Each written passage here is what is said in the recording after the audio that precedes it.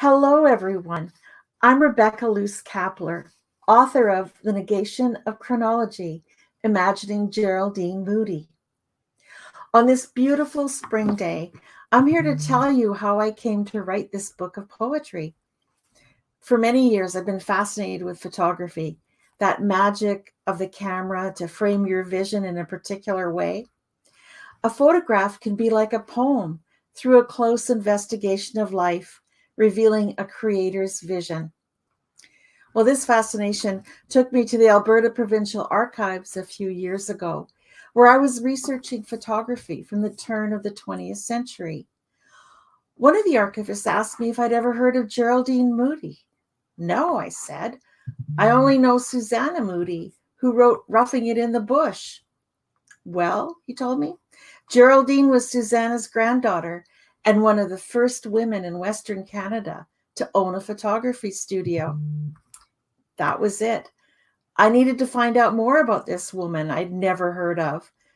Working with bits and pieces, fragments that had been collected over time, and a curated book of her photographs, I imagined the woman behind the lens.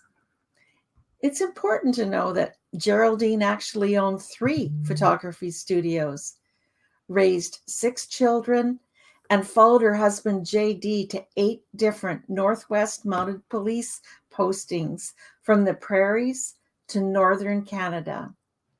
And from time to time, she escaped to Lakefield, Ontario, which was home for her.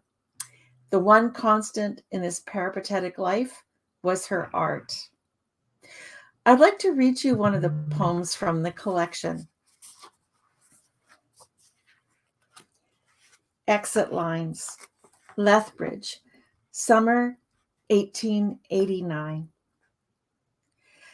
The sun, bright hot, the whisk of the strop, sharp steel whispers along skin, and then the wind starts again. The lull, short-lived, grains of dust against glass, like the sting of marriage.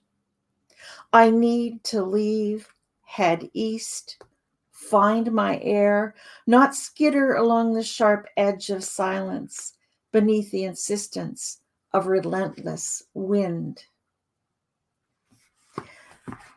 I hope you'll join us June 11th at 5 o'clock Eastern to learn more about this fascinating Canadian woman and perhaps what she was exiting. We'll see you then.